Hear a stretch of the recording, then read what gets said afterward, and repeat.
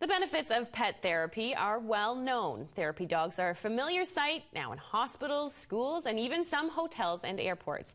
But they're also making a big difference at a Victoria homeless shelter. Tess Van Straten takes a look.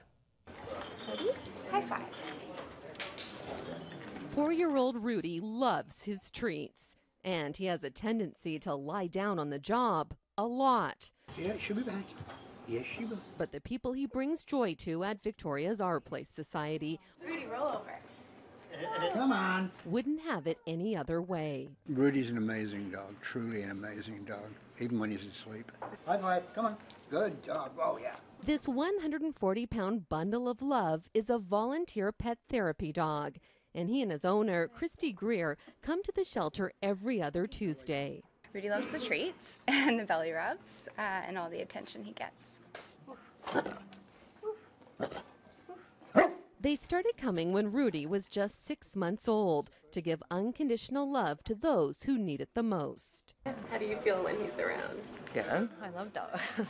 Dogs are wonderful, wonderful. They give love unconditionally. They don't demand, well, apart from the treats, they don't demand anything. You know, they give of themselves.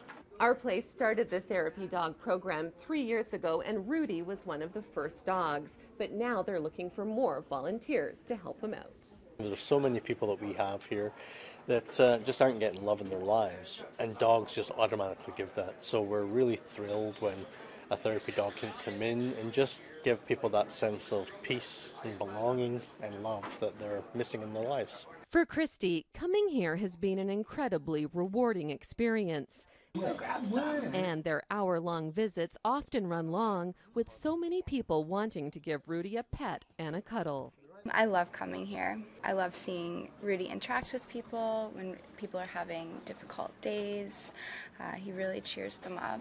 Cheering them up and spreading love, one snuggle and high five at a time.